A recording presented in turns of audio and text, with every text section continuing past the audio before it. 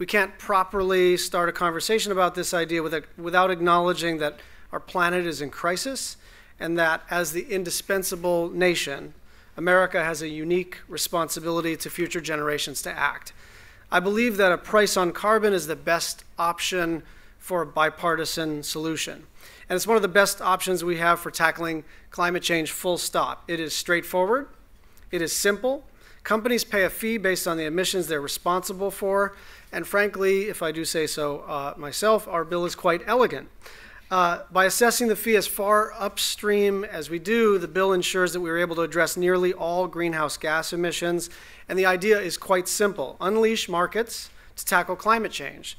It establishes incentives that allow capital to flow and businesses to thrive when they can use clean energy, letting the free market compete and innovate and make profits.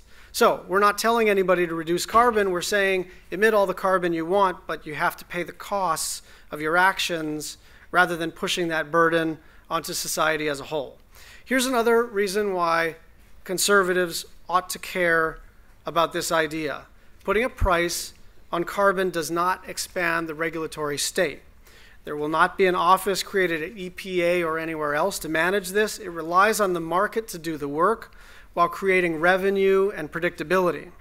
And that predictability makes a difference for utilities, manufacturers, and anyone else that needs to make long-term infrastructure investments. Companies need certainty, and one of the main reasons for a carbon fee is to settle this thing once and for all.